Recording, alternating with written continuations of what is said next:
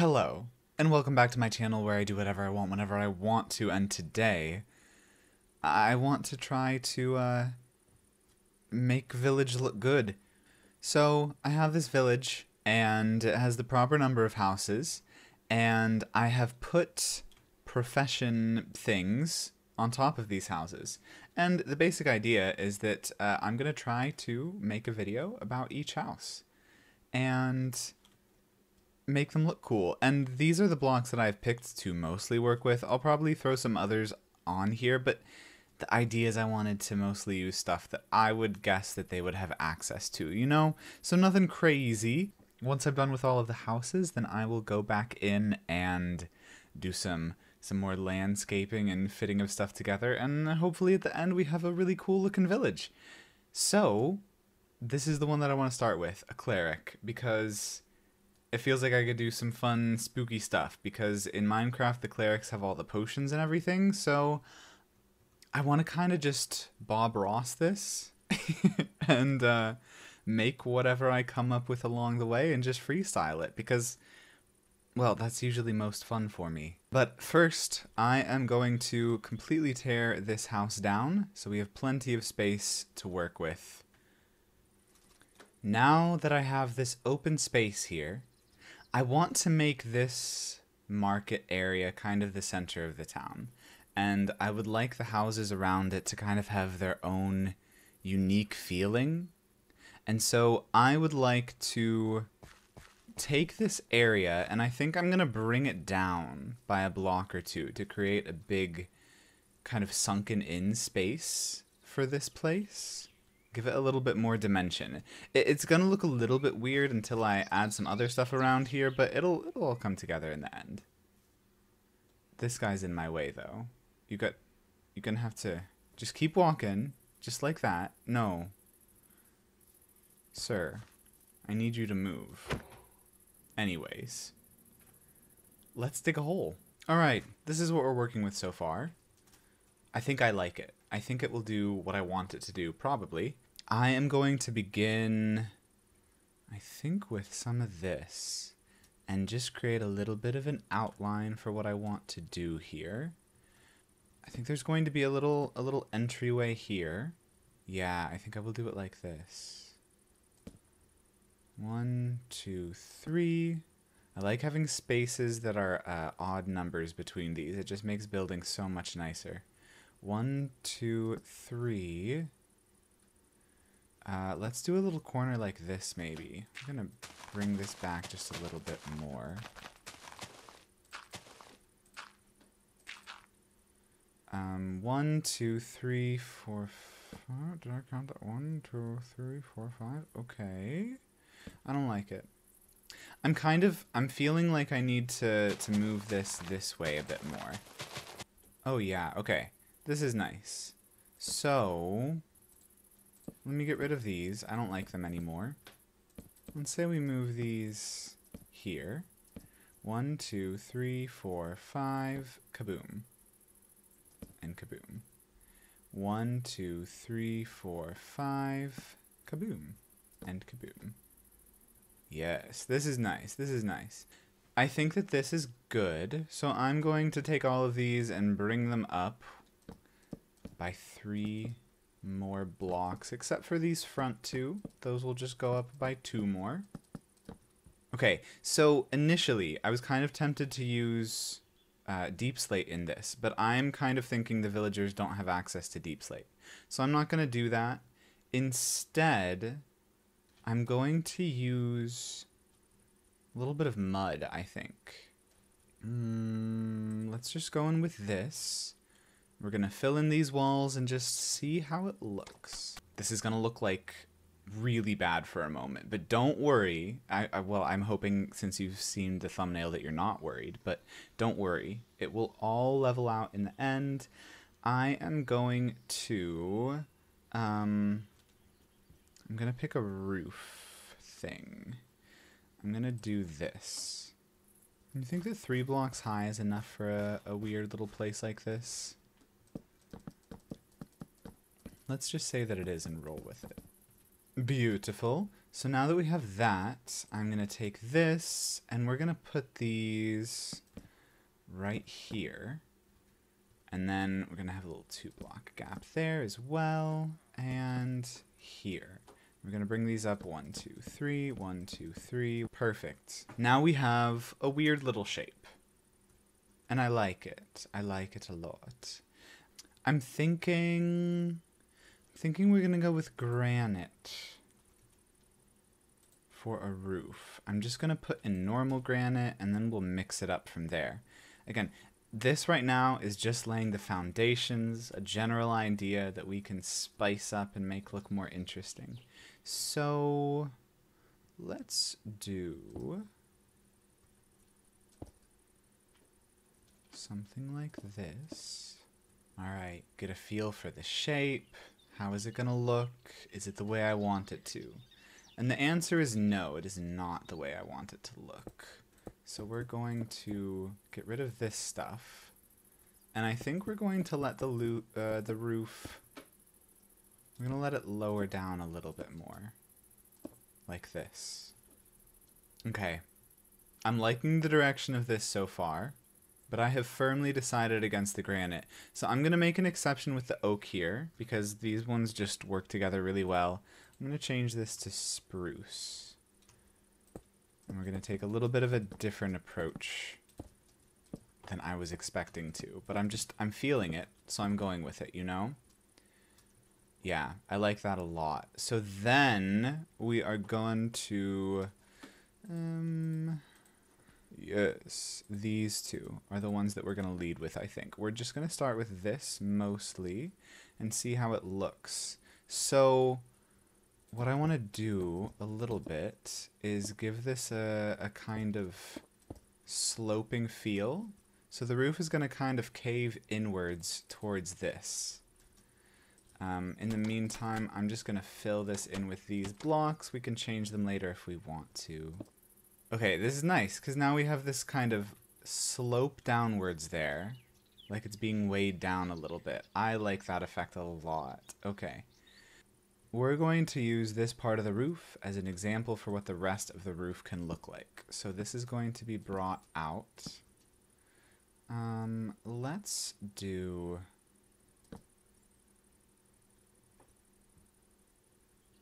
Am I making bats down here? Yeah, it's plenty dark enough. We might just do this. Yeah, I think we will. And then we can bring this out like this, because now we have a new barrier. Perfect. And then we'll go underneath and add all of these in. Oh, this is looking lovely. Okay. I think, though, I want a little more of a hoop right here. So I'm going to change that up a little bit. Let's see if we can do something like this. Yeah, that gives me a little more of the effect that I'm wanting there. Nice. Okay. This is the general vibe of our roof. So we're going to have to trim this stuff and replace it here like this. And then I want to kind of do a similar thing over here. I want it to look like this tower. It's going to be an old house. So this tower has been here for a while and is kind of dragging the whole building inwards a little bit. Debating how I want to do this end piece since there's, you know, two sections to it. Actually, you know what? Maybe I need to take that off again. Let's just fiddle around with this and see what looks good. We do that there. And then this stuff here. Not super good, to be honest. I'm not really liking that a lot. No, this needs to have a little bit more height to it. Oh yeah, that's getting better. It's getting better. Alright, the other thing that I'm deciding is that I want to make this ending of the building an odd number instead of an even number. So I am going to change up this ending a little bit. I'm going to get rid of this wall. And this. And I think, let's count just one here. Let's put this right here. 1, 2, 3, 4. And then we're going to bring this out. 1, 2, 3. Oop. And then we can count 1, 2, 3. 1, 2, 3. There we go. And then this is going to go 1, 2, 3, 4, 5. Oh, you know what would be perfect here? Is a big old chimney. Something that goes like here to here. Okay, we'll leave those as a little bit of a marker for that later on. Okay, this should work well. So, gonna try to do the same sort of thing as before. Snag this again. And yeah, I think we're gonna take it like this. I'm gonna want to do an interesting little window thing here, so I'm gonna leave that blank for the moment. I am liking this so far a lot. I'm liking it a lot. So now that we have this, we need to work a little bit on this middle section and getting it a little better defined so that we can, you know, start putting all of this stuff together. So I'm going to take this again and I'll just cut this across here. For the meantime, I'm just going to do this just to cover that up. You know, connect it all together. Maybe I'll do this here. I don't know what we'll do with that stuff yet. We'll figure it out as we... Sir, you are on the roof. We'll figure it out as we go. This I'll want to continue down like that. And we might bring this out here too. Again, just feeling it out, seeing how it goes. Let's maybe continue these to here until we get to this section that will become a fireplace eventually. And then in here, I would like to make this more red. So I want this central thing to, you know, have the same kind of effect as this part. So I'm going to give it a trim of spruce, and then it'll go back to the mossy part. So let's bring this up by one more block. Okay, perfect. So here's the general idea of the trim, right? But I want it to kind of droop around the edges, kind of like this is. So this is, you know, doing this dip here. This one is going to do a dip like this. So we're going to get a kind of opposite effect that I think will look really nice. So we're going to take these out. And how do I want to go about this? Let's try it like this, I think. This is looking good. This is looking good. So then I'm going to continue this and put these here and these here. And they're going to join like this. And we're going to do this on every single side. All right. So this is what it's looking like so far. And I'm also wondering what it would look like if we bring these down. Let's just see how it looks. I do like that, actually. I do. Okay, and now that we have this little gap here, I'm going to bring these up by another block as well. And then we're going to have the inner part of this roof spire, which is going to be based around these mossy blocks, just like the main chunk of the roof here as well. I think I'm going to start off with blocks here. I want it to have a little bit more height than the spruce. And then we'll need more blocks here. And we're going to need, you can do a block or a slab, I guess. We're going to use this for a kind of upward spire effect. So let me go back to moss and grab some of these. And then I think I'm also gonna trying to decide if chain or a lightning rod would be better. Let's try it with a chain and see how that looks. So these are gonna go here.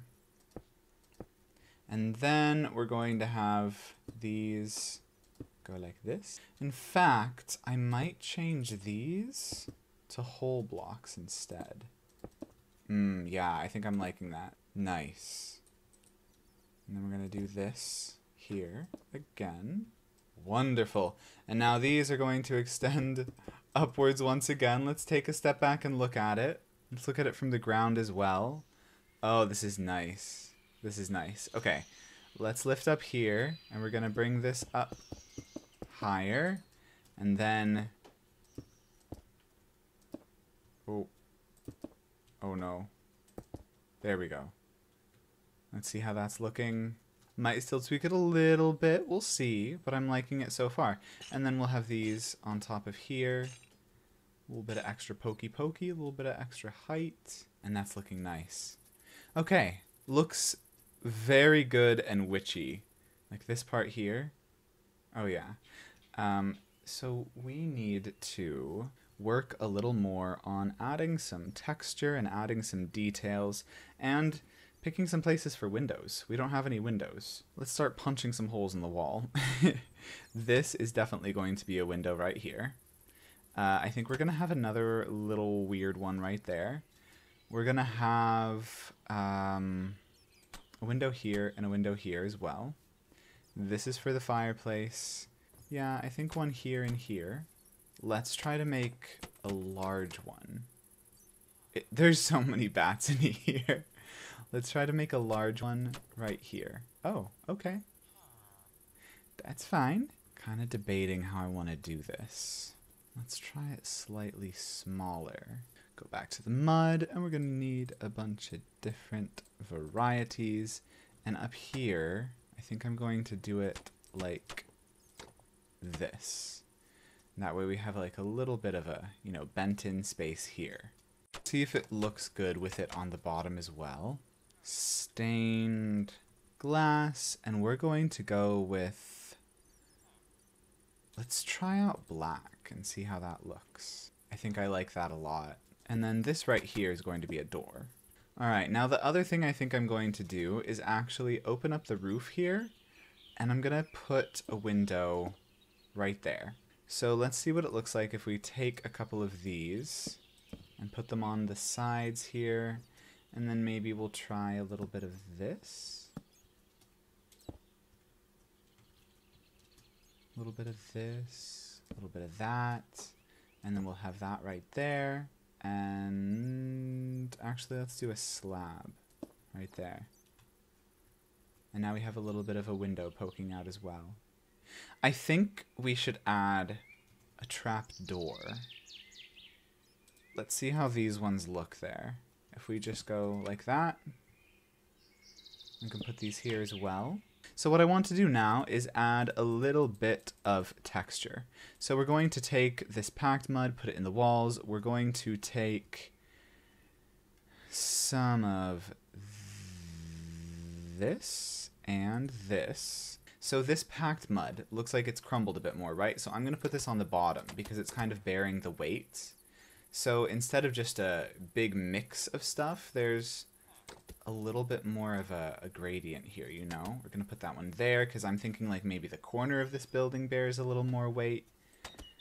That's kind of the logic here. I think that's looking pretty good. I don't know how the bricks will look too close to each other, like these bricks and the mud bricks. You know what? I'm actually not too mad at that. I'm not too mad at that. Let's try this a little bit more. I'm gonna put this in here. And then maybe one more piece up there. Stand back and see how it looks. Ooh, I'm liking that. I'm liking that a lot. Okay, so similarly to how we did the mud stuff, I'm going to leave the granite a little closer to the bottom more often to make it look like it's where the bricks have kind of eroded away. Okay, so now that we've done those, we need to go in with this stuff and texture the roof a little bit. So with this one, I'm going to make clumps of it, where it looks like one piece has deteriorated and then a bunch of other pieces have like also deteriorated because they're attached to it. Now let's stand back and have a look. That's looking awesome. So we're going to do the same thing up here. Yeah, I actually like the idea of continuing this out like it's a trim, now that I'm seeing that there. All right, now we need a floor inside. So I'm going to make the base of this all out of stone bricks, and then we're going to go through and detail it. So now we can go back in and add a bunch of other stuff. So I'm going to focus the mossy things a little bit more to the edges. Imagining that kind of like mildew and stuff is growing around the edges of the building. This is looking good. And then I want to take the cracked ones and place them more along the middle, because that's where I would imagine people would walk the most, and so it's probably the most worn out of everything here. So what we need to do now on the inside is clean this up a little bit. So I'm actually going to remove all of these. Now we can get a better image of what we have to work with in terms of space in here. I want it to look a little bit rustic, a little bit old, right? So we're going to take these things and in a few places like this, we're going to bring them across the top as support beams, and this is what it's kind of looking like on the inside. Now in a few places I would like to replace these, but when you strip these get incredibly light, and I want this place to look older. So we are going to replace them with this strip spruce. So in a few places we'll just go in and do this. These ones, of course. And I'm gonna try to put these kind of in segments when they're in these big sections like this, instead of just random little blocks. Because I want it to kind of look like the bark is peeled off or weathered down there, and usually that happens in strips. Like imagine one piece of the bark has started to come off and it takes a bunch of other pieces with it. Alright, now up here, I would like this part of the ceiling to look a little older. So we are going to use this stuff so that we keep this look on the inside. Yeah, I think we're going to make that level right there. And we are just going to go in and replace whatever the block above is with the same sort of thing. So that was mossy cobble. So we're going to do this. Mossy brick, brick, cobble. So now we need to tune up a few more things on the outside. We need a door, which I'm also going to make as a spruce door. Now that we're just going all in with the spruce, that'll sit right there. And then I'm going to take some trap doors and maybe this as well. And every once in a while we're just going to give a little windowsill like that. We can put some shutters on the side of this as well. Not that those would close to encompass that whole window, but for a little bit of look. I also would like to put some trapdoors on the side here to give it a little more of a gradual angle into this very narrow point at the top. This is looking really cool so far. I am so happy with this. So now we need to figure out this. And I think that I am going to lean in with some brick stuff, and then we can get that smoke puffing out the top. And it looks a little bit more lively that way. We have two things left to do. One, an interior. Two, some external terraforming to fit this into the landscape a little bit better and make it more interesting.